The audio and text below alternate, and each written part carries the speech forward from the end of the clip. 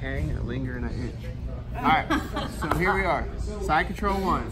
Now, I need to isolate. So we already talked about before when we're working the Americana, right? I can't isolate this arm because her head and her arm are all in the same spot. So now, isolation means what? They're all alone. So I want to get this arm on an island. I do that by reaching over the head, and I hug the arm. Now her arm is isolated. So now I need to start anchoring into my position. So my knees are blocking the hip, which is her way to escape. My other knee's high in the shoulder, so it's keeping her from trying to push on my hips. And I want to start to work myself forward, right? So I want to get her hand even further away from her head, which limits her strength. So watch my elbows. I'm gonna walk, walk, and then I'm saying nice and tight. Okay, look at her arms, already starting to pop.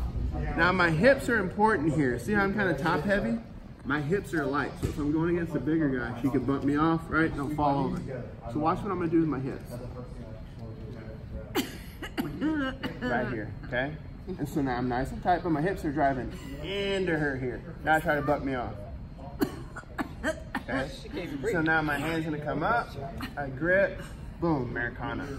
If she feels me trying to grab here, she goes to the other side of the head.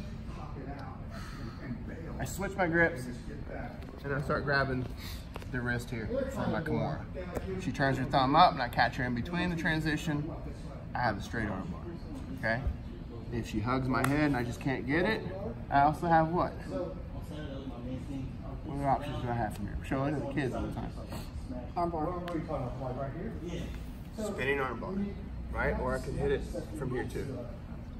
So those are a bunch of different options just from isolating that arm, okay? As she starts to get desperate, she'll make mistakes. As she makes mistakes, I can capitalize further from there, okay? We won't get into it, but I have backside triangles I can hit from there. I got a bunch of different things.